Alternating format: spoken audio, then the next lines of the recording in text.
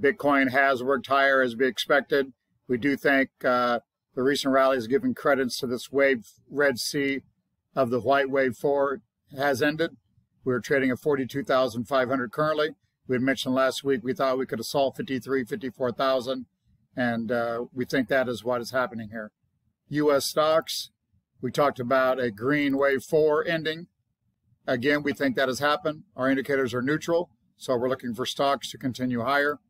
Dollar, we're still looking for a top. Last week's action looks like a short-term up thrust. We think the dollar's turned lower. Sentiment on the dollar is extremely bullish, so we look for the dollar to start trending lower. Precious metals, we think probably why the dollar is falling, precious metals will firm up, but we're on the sidelines.